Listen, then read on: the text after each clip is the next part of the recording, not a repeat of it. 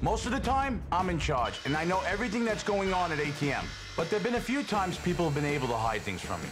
Yeah, like the time I decided to surprise Wayde with the octopus tank for his birthday.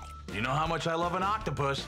Yeah, but Robert was less than thrilled with the idea. Are you nuts? Especially after he showed us how easily an octopus could escape. He's squeezing out. I told you they'll escape. I know, what if he does that with Wayde's tank? You know that's all on you. Make like I'm a customer, and you gotta give me what I want. I want a tank that this thing is not gonna come out. I got 1,000 other things going on. Agnes and I'll help you. If you tell us what to do, we'll help. I'm gonna hold you both to it. Sneaking around to get this tank done was really tough. Robert was able to get the tank built. And then once Brett and Wayde left the shop, Agnes and I jumped in to help. Oh, look at that. Yeah, work it. Slow down. You're going too fast. Oh my God, it's just going on its own. Polishing this tank was crazy. It was like a combination of a kickboxing class and a Zumba class and working in a car shop all in once. We were waxing off and waxing on. No, you gotta control it. Use them muscles. Okay. Go. I don't give the guys in the warehouse enough credit. It took us forever to polish that tank. This should have been my birthday present, a videotape of Heather and Agnes polishing a tank. And that doesn't even compare to the problems we came across doing the coral inserts. I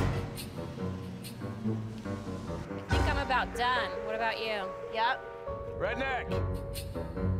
Redneck!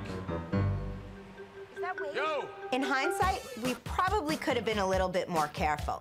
We almost got caught several times. If he sees us and he sees this, oh my God!